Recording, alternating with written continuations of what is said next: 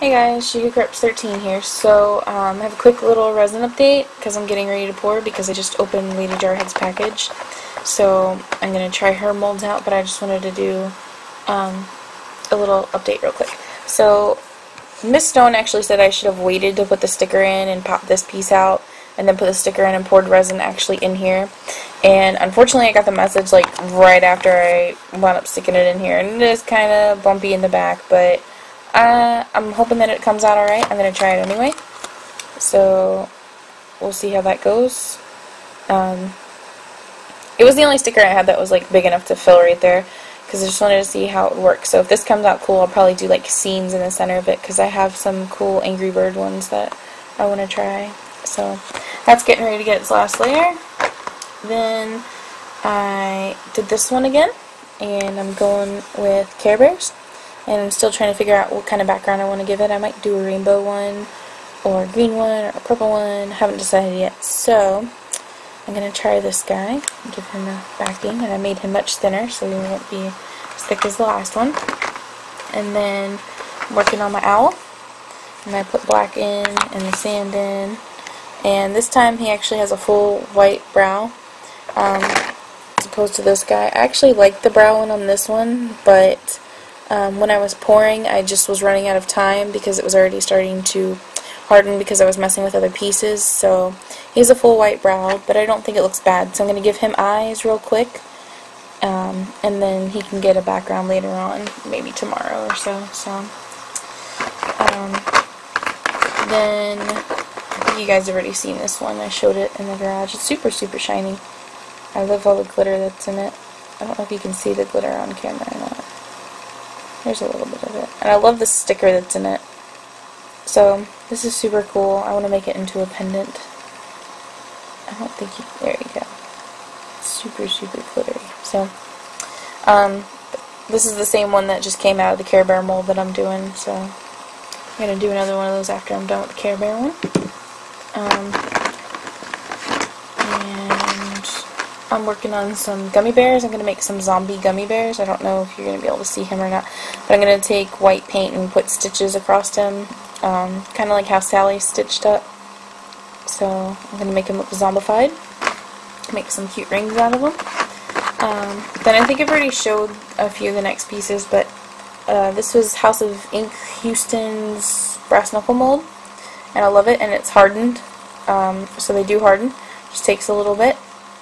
A few days maybe to harden up, and they're super cool and pretty. I might have to buy another one of these. I might actually wind up getting the bigger set. I'm not sure yet. She has too many cool molds and I'm running out of money, so I'm gonna make some wise decisions. But it's really, really pretty, and I really recommend this mold, so check hers out. And they do harden up, so I think I've already showed this.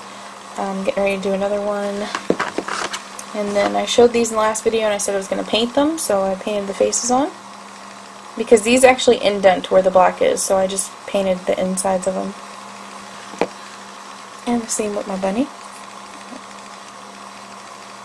And it's really, really cute. I like how it has like the little eyelash off to the side. So these will make really cute rings. So I'm going to make a few more of those. And I'm going to do the teddy bear one too, because I didn't get to pour it last time.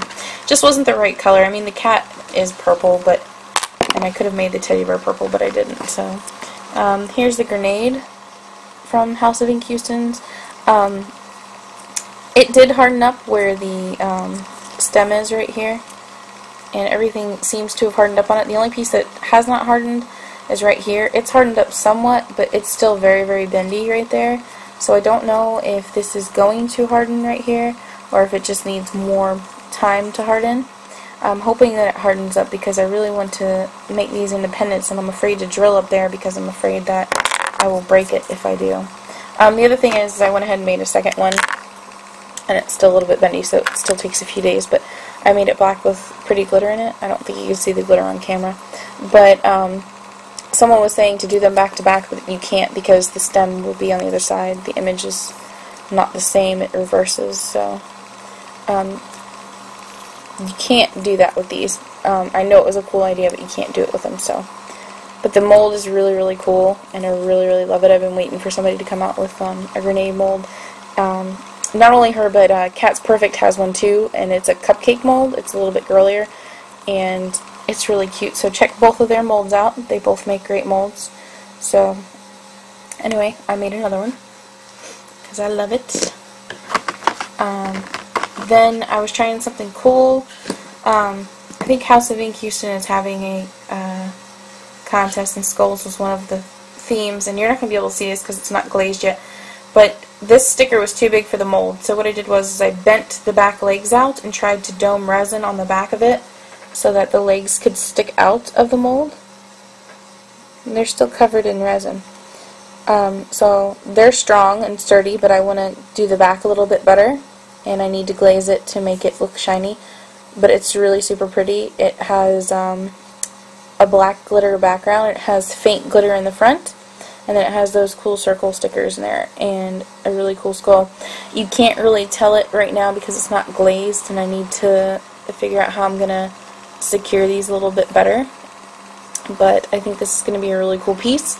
I'm going to try it a few more times, but I really love how the legs stick out of the heart still, because it's a heart and then it has the crossbones. And if anyone wants to try and make a mold of that, I think that would be a cool idea. I don't know. But I thought it was pretty cool, so. Anyway, I'm working on that. And then I painted my Jack Skeleton mold piece that I made. So that's what I've got so far. And I think he came out pretty cool. So I'm gonna make I'm gonna make a few more of these, but I'm making this one for Miss Stone's contest, and I want to make a bow, the bow that he has, and attach it to dangle from here. I'm trying to figure out how I'm gonna drill it because it's thin, but I think it's thick enough for me to drill into it where I won't hurt the piece. Because if not, I'm gonna have to put a bail on the back of this, and which would be fine, but I want it to look really good. So anyway, there's my piece. And I've got a second one that I'm doing right now, but I'm going to try and do the background in a different color because I ran out, so it's not very thick, so I need to do another layer on the back of the other one. But this one's fine. I think it came out great.